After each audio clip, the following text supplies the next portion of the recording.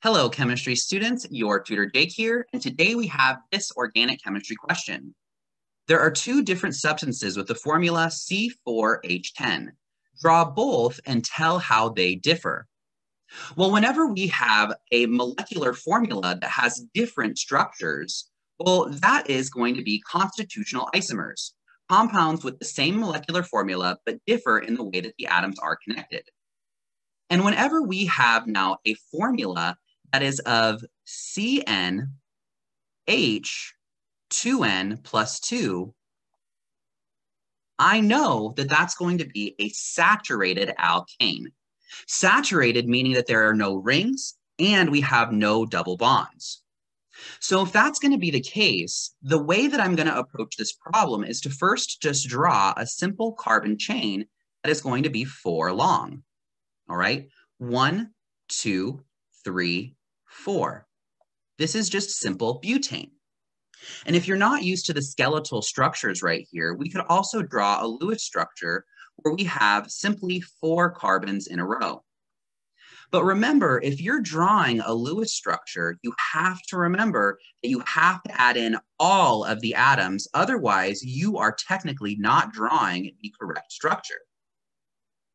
So as I'm drawing in these hydrogens, we have to think about, well, what's the strategy that we're going to use when we have to now do something that's a little bit more complicated? Well, what I'm going to do is I'm going to take the last carbon that we have here, carbon number 4, and I'm going to put it onto carbon number 2. And now, why wouldn't I want to put it onto carbon number 1? Well, if I put carbon number 4 onto carbon number 1, we would still simply have a straight chain. So I need to now take this carbon number 4 and put it onto carbon number 2. Now, 1, 2, 3, 4, we have different bond connectivity. Now, carbon number 4 is connected to carbon number 2 rather than carbon number 4 being connected to carbon number 3.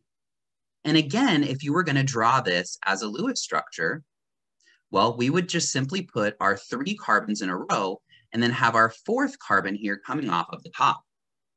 Now, remember, when we're doing this, we have to add in all of the hydrogens, okay?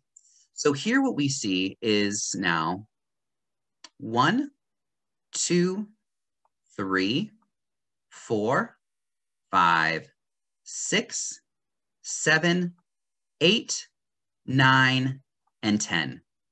Perfect. Same thing over here. With this Lewis structure, we see we've got 1, 2, 3, 4, 5, 6, 7, 8, 9, 10 hydrogens, 4 carbons. These are now constitutional isomers with the same molecular formula of C4H10. This is your tutor Jake. Be sure to like and subscribe. That will help my algorithm out quite a bit so that we can get more chemistry problems to more of you guys in need.